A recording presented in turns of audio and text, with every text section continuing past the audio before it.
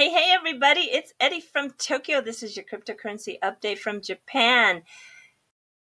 Have you ever heard of the saying that missing the forest for the trees? That's when you pay attention to small details and you lose the big picture. And maybe with the recent announcement of SBI and their postponement of the live board trading for the SBI VC virtual currency site, I probably got a little focused. And so I will just share with you a little bit of speculation and chatter that's coming from this particular story, as well as bringing you two news stories that are reaching outside into the big picture, but they do have a potential impact on XRP and Ripple. So first, when we take a look at this postponement, we can see here that the chatter is that possibly R3 has a role. Now, this is just speculation, but people are talking about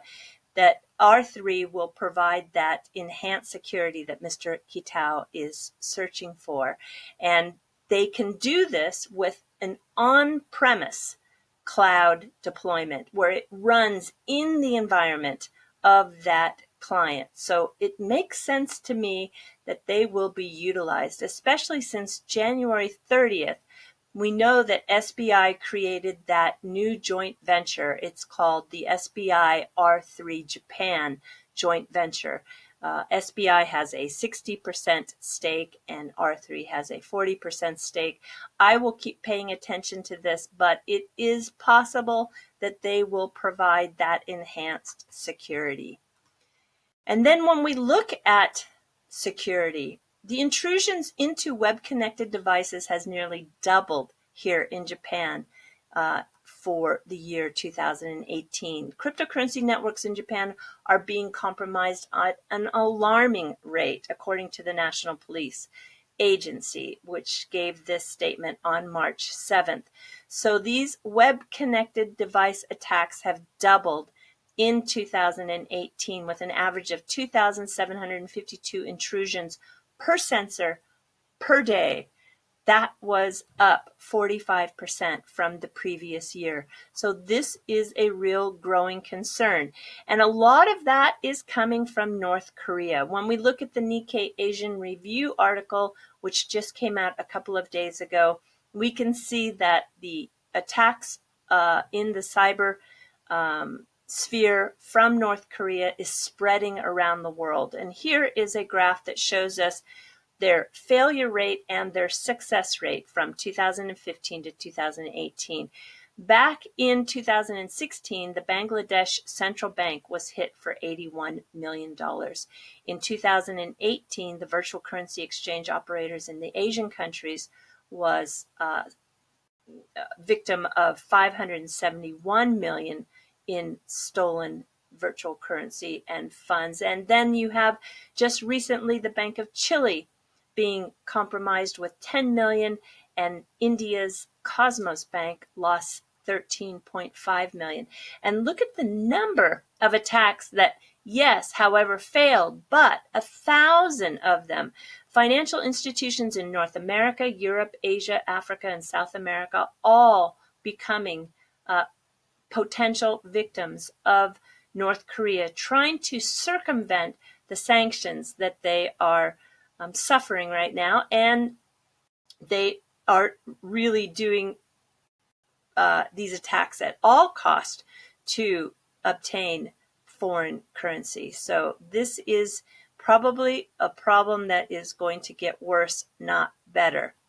All right, now getting out of the story from SBI, there are two stories when I dug deep that are happening here, which could have some potential impact on XRP and Ripple. And the first one is 5 banks in Japan are going to release this new blockchain financial solutions platform called Fitting Hub. And it was also made possible by an investment from an IBM arm called AIT. AIT is a joint venture with IBM Japan. They are a financial services platform that utilize the blockchain. They formed this company, Fitting Hub, on February 12, 2019, and they provide this cloud solution for Aomori Bank, Bank of Akita, Iwate Bank, Yamanashi Bank, and NEC.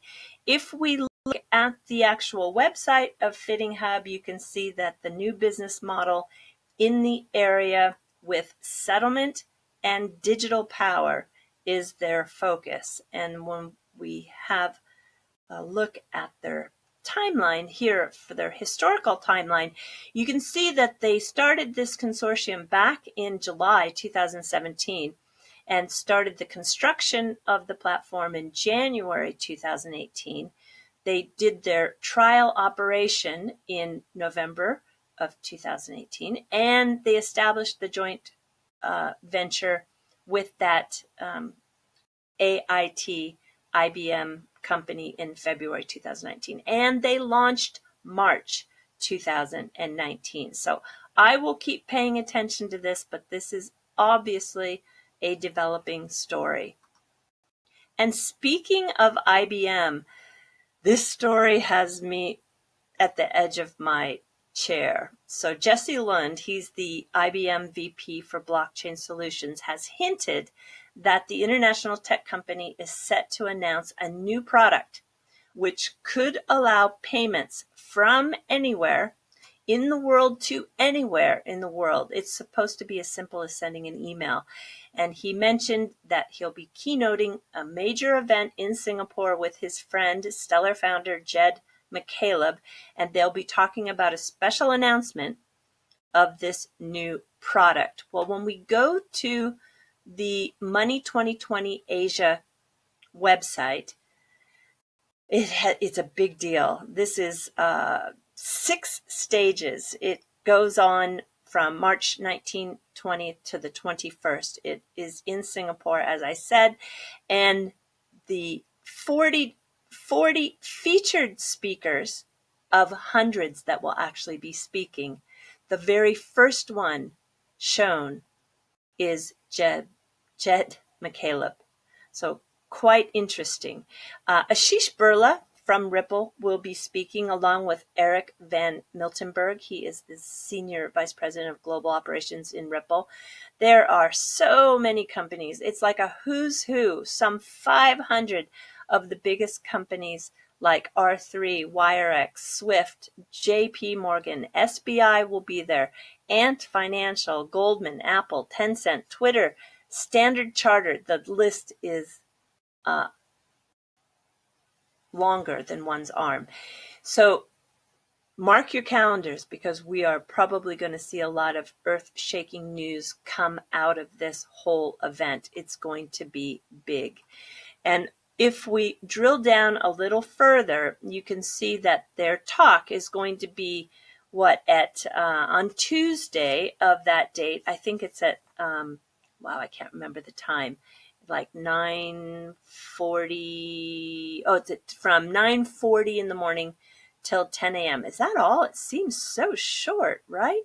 Well, it'll be on March 19th, but here it says that the Jesse Lund from IBM will share his vision on how digital currency and other digital assets will transform the payments value chain. IBM will also be making an exclusive product announcement.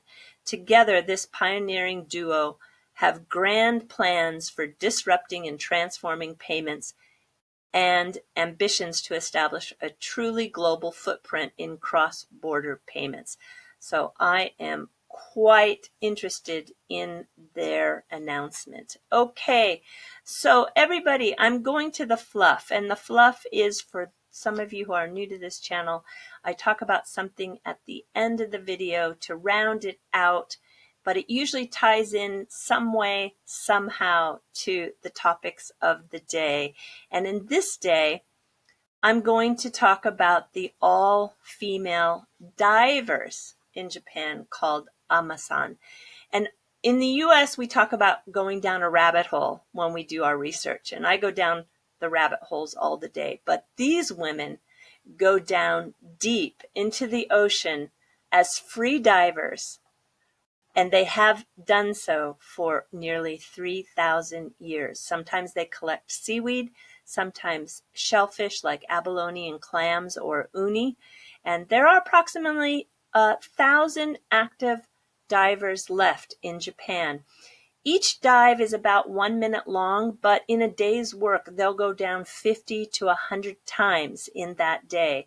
And traditionally, and still today, it is a woman's profession. In the month of May to October, for approximately $200, you can dive with the ama.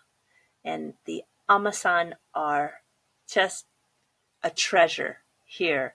You can go down for about 45 minutes with them, and at the end you can barbecue what you have found. And what an amazing experience that would be. So I think if you do come to Japan, don't miss diving with ama in the Ise Shima area of Mie Prefecture. They are trying to get the World Heritage UNESCO recognition before the G7 summit here in Japan. I don't know if they can do it, but I hope so. All right, everybody, that's all I have for you today. Do take care. Sayonara for now. Bye-bye.